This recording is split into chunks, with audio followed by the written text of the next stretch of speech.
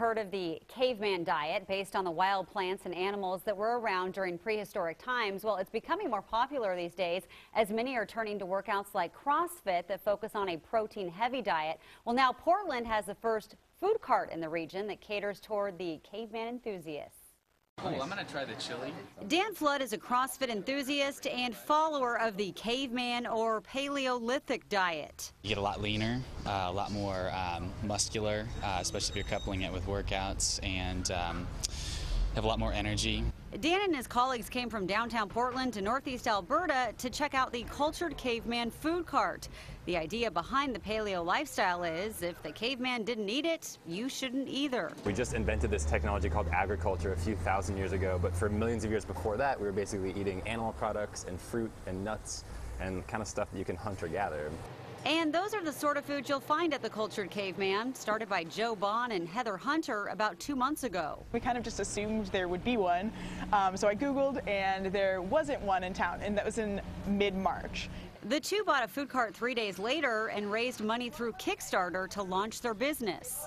There's two schools of thought with the paleo diet. One's the more traditional Renaissance caveman approach. The other mixes health and nutrition and a more modern take. That's what they're doing here at the Cultured Caveman. You can see they've even got Grok here with his iPhone and his coffee.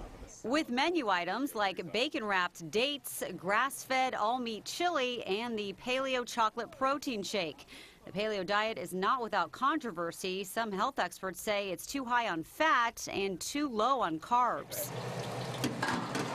But Joe and Heather and their growing fan base say they feel better after cutting out refined sugars and processed foods and getting back to the basics. I think the typical American diet is way too carbohydrate heavy, which is why we tend to go the other way and focus more on healthy fats and proteins, because you can kind of get carbs anywhere, and it's hard to get a good protein-rich meal if you're really feeling hungry.